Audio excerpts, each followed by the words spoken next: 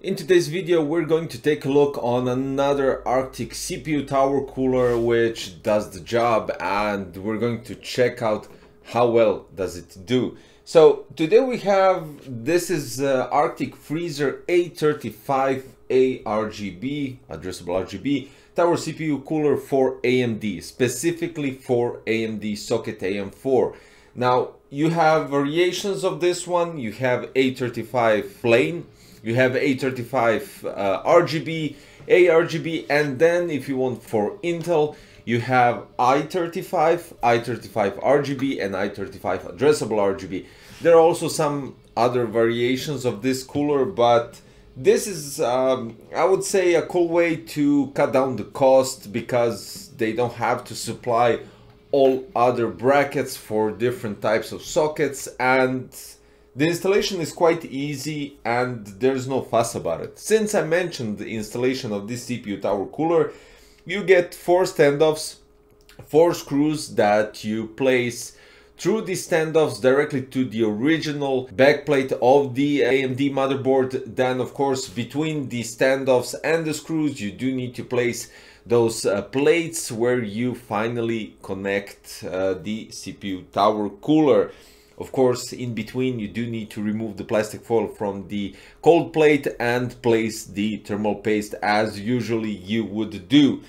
Now this cooler is quite nice and subtle. The only thing that I encountered while placing this CPU tower cooler on the motherboard, first place the CPU tower cooler, then place the RAMs, because for instance, as you can see from the video, I placed first 4 sticks of RAMs and then I decided to place the cooler. When you're placing the cooler, you have to remove the fan so you could reach 2 screws on, well, 1 screw on each side, and to evenly tie it up to the motherboard. When placing the cooler, basically when placing the fan, you have some sort of a clips, 2 on each side, that need to click on the passive heatsink. To achieve that, you do need to have some wiggle space, at least half a centimeter, well, maybe even less, when we're talking about placing the cooler from the right side. And this is where the first or the last stick, depending how you look, is basically taking up some space for the fan to be placed on the passive heatsink. Nothing to worry about, it doesn't affect and doesn't even touch the RAMs. Just for the placement you do need to remove the RAM, and this is just some sort of a notice so you guys would know and you won't get too frightened about it. If for instance, I don't know, you bought 4 sticks and suddenly it doesn't fit.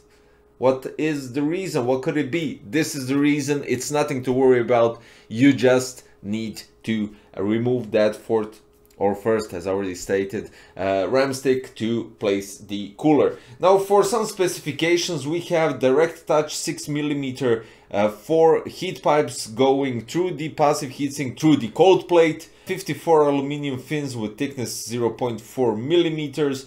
You get MX5 thermal compound, thermal paste, and the whole weight of it is 734 grams. The only compatibility, as already stated, is for the AMD AM4 socket. The fan dimensions are 112mm and the speeds go from 200 to 1700 RPM, which is of course controlled with PWM. The cool thing about it is also it has 12 addressable RGB LEDs inside, and you connect it with your standard 3-pin 5 volts DIG&D connector. The cable's 450mm cable with 80mm sharing cable, black, which can be nicely rearranged and organized for the LED, and for the PWM you have 200mm fan cable, which is also black, so you can reorganize it as you wish. Now personally, I really hate turning computers like this because the air blows directly to my face, but totally irrelevant for the review of the CPU tower cooler. Now, as you can see, the LEDs are just remarkable. I haven't seen such good RGB, addressable RGB to be exact, with so many colors and so vivid and so nice. And You might consider, does this have anything to do with the CPU tower cooler? Well, it does. Since you're buying an addressable RGB, if you're considering of buying addressable RGB, you might consider even checking out the lights. So this one has brilliant lights, and that's without a doubt. I think all Arctic products that have addressable RGB look this good. So I placed it on AMD Ryzen 5 5600G, and I took that into consideration just because we have a budget CPU tower cooler for a, let's say, budget processor with integrated graphic cards, even though I'm not using it since I have a dedicated one.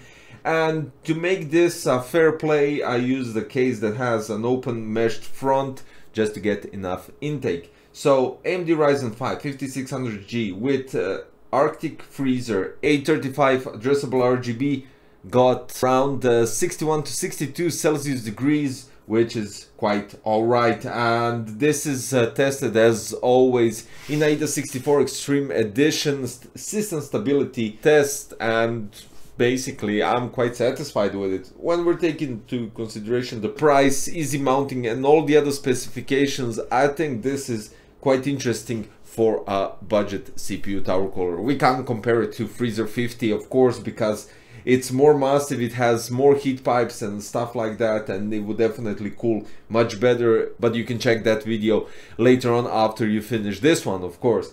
So guys, yeah, really nice cooler, really nice RGB, really easy implementation and installation on the motherboard.